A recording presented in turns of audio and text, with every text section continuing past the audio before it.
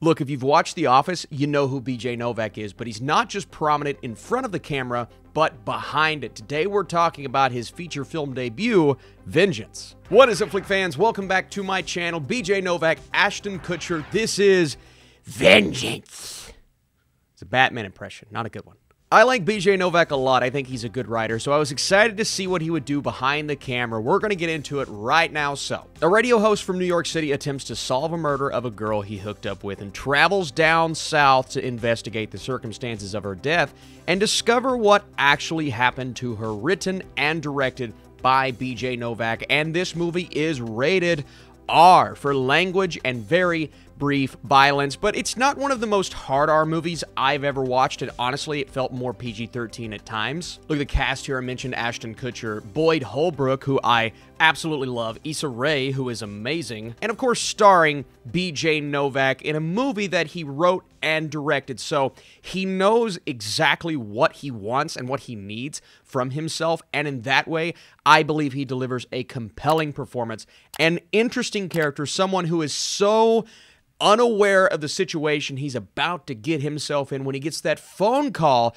that he has to go to this funeral. But instead of going to a funeral all about someone that he knows and is really close to, he doesn't know all that much about her because her parents, her family, they are convinced that they were in a relationship, even though, and we get an entire scene at the beginning of the movie with a great cameo in there. My wife saw it. She was quivering. But that opening sequence points to how things are a lot different in Texas compared to where he comes from, an area like New York, and how relationships, they do not operate in the same way, and really how he just doesn't feel like he wants to be tied down in a relationship. But when the two very different ideologies meet, you have so many ideas that clash, and the people are just so different in Texas compared to New York. That's a theme all throughout this movie.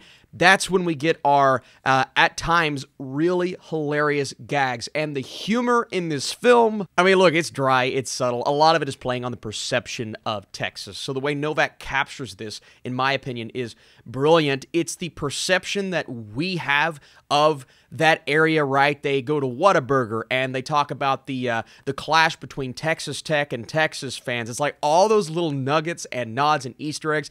And of course, they're going to play those things up in this movie. But the way that they do it, the way that they go about it, it feels authentic. It feels hilarious at times. And I appreciated it. It never came across as trying to do something that could tiptoe on that line of being offensive to people that actually live in Texas. And I don't know, but I have a lot of friends and peers that live in Texas, so I probably should have asked them before this review. And I did not. There's a fly over there. Another thing I really respect about this movie is the fact that it captures not only one genre, but multiple, right? It has the comedy. There's a mystery at play because while he goes down for one very specific thing, well, he's a writer, but he's currently in the business of making a podcast, and things get so interesting revolving around this death, he decides, you know what? I'm going to take this to my editor, played brilliantly by Issa Rae, and I mean brilliantly. I could have watched their relationship all throughout this movie and had no qualms, no issues, but it starts to get interesting because there's a mystery element at play. So it's a comedy, it's a mystery, it's obviously a bit of a Western. There are moments that are thrilling, so you could consider it a thriller.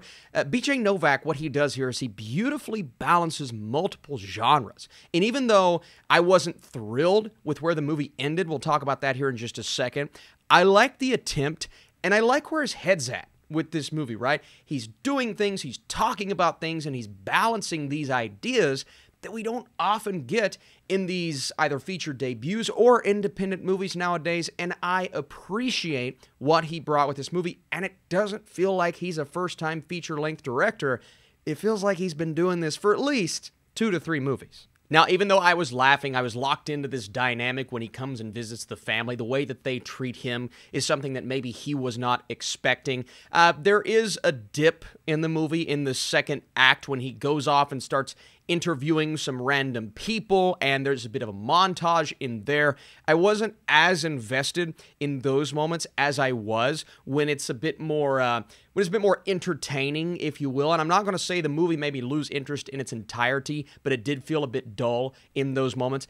And then we get to the end, and the way we're ramping up to that ending was great. I'm like, all right, let's see what happens with this mystery. And something happens, and I won't say what happens in the third act, that made me question a few elements. This is the only time in the movie when I said, the writing, it doesn't feel as strong here, because it's going to be hard to tiptoe around and say a character does something in the third act and it didn't feel like the actions that he or she does was true to what the buildup was prior to that. Does that make sense? Well, if it doesn't, you may want to go watch the movie, because that decision left me a bit cold. It left me a bit distant. I said, I don't know if what we've seen so far truly built up to that moment. It felt out of the blue, and maybe that's what it was supposed to feel like, but you're supposed to progress to that point, but it felt like we were progressing to something a bit different, and then when we got that, I said,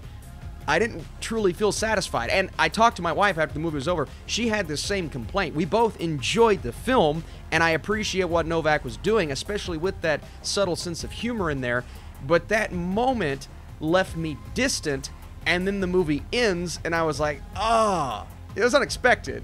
I give him kudos for that, but I just don't know if I liked it. That being said, it's time to score this movie. What is the best comedy of the year so far? If you enjoyed this review, be sure to drop that thumbs up. It helps this channel and the algorithm. Vengeance is full of unexpected twists and tonal shifts. While the finale may leave some cold, the build-up is hilarious, authentic, and creative. It is indeed a recommendation from me if you like these genres. 71% with my score. I need you guys down below letting me know, are you watching Vengeance when it comes to a theater near you? Are you a fan of BJ Novak, Issa Rae, Ashton Kutcher, and Holbrook? All right, guys, I'll be seeing you soon.